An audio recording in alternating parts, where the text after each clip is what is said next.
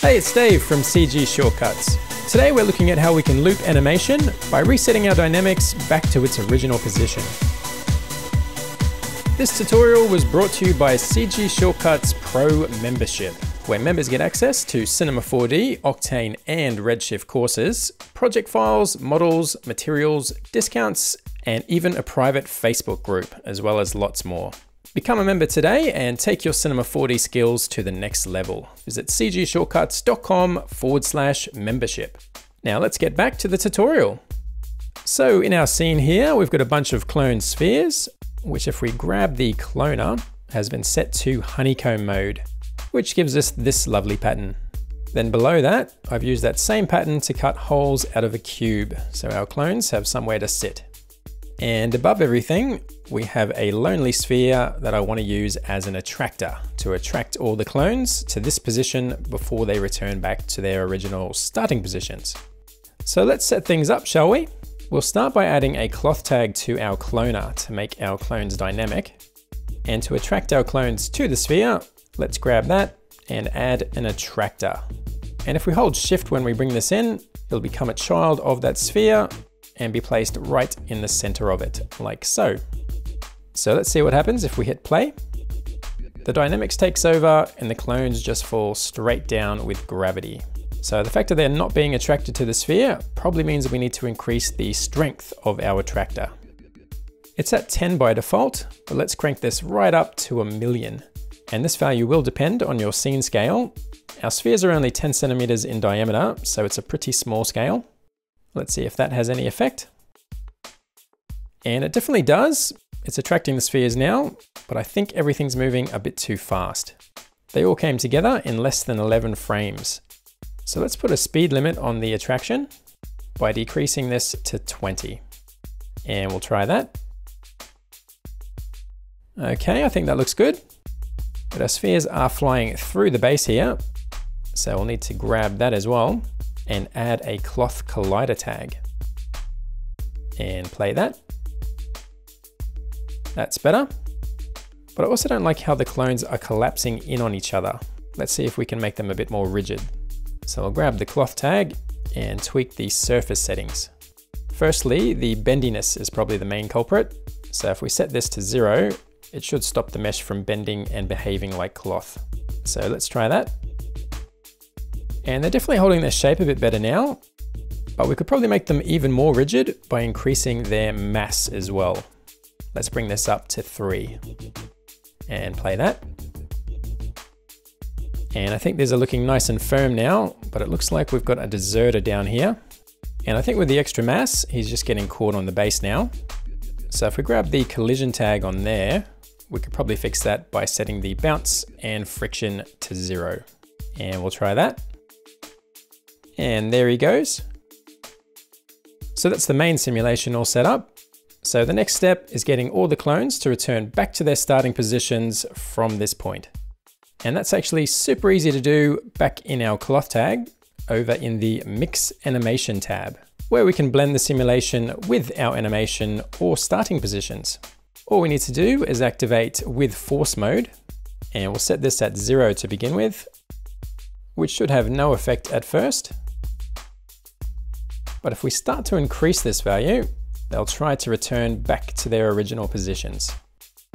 And a little goes a long way with this, so we don't want to go too crazy.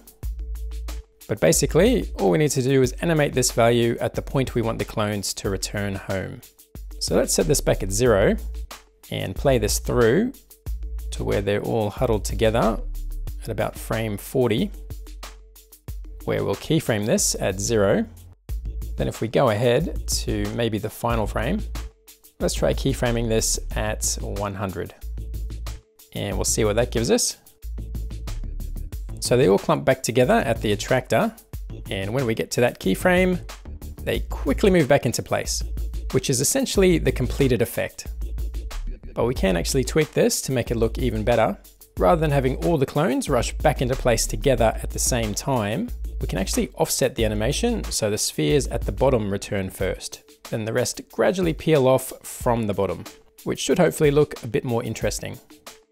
So let's remove the keyframed animation on here. And we'll try controlling this with a map instead. So we'll need a map first. So let's grab our cloner again and we'll give it a vertex map, which gives us this map tag and also turns all of our clones red, which doesn't do too much for us yet. But if we click on the vertex map tag, we can choose to drive this with fields. So we can give the effect some fall off by adding a linear field, for example, which now gives us a visual representation of the fall off, which goes from yellow, which basically means fully off, transitioning to red, which means fully on. So we can use this gradient to turn the effect of our mix animation on and off.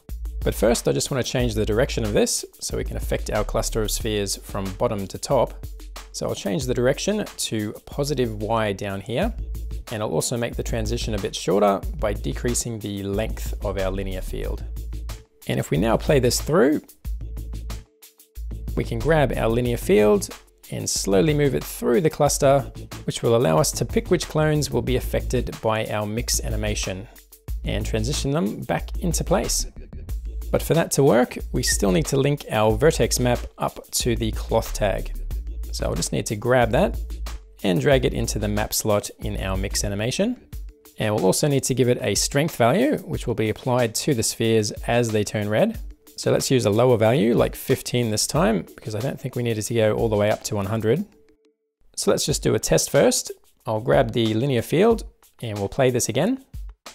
And now hopefully, as I drag this up through the spheres, the mix animation will kick in and they'll return in order from the bottom. So the system works, we just need to keyframe this now. Let's put this back below the spheres again, and I might just switch to the front view. We'll start this below everything. Then if we play through to where they all gather together, we can set a keyframe in this position. So back in our linear field, over in coordinates, let's keyframe this here, which is the y-axis. Then we'll go ahead to about frame 60, where we'll move this up through all the clones.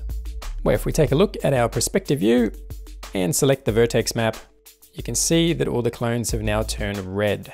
So they'll be affected by the mix animation. So we can now keyframe that position back in the linear field as well. And if I go back to our other view here and play that, the clones all group together. Then as our linear field moves through them, they all return back to their original positions. And that is pretty much it for this effect. If you do find any of your clones are behaving strangely or getting stuck again, you can also hit Ctrl D to bring up the project settings. And under simulation, you could try increasing the sub-steps to get a more accurate simulation.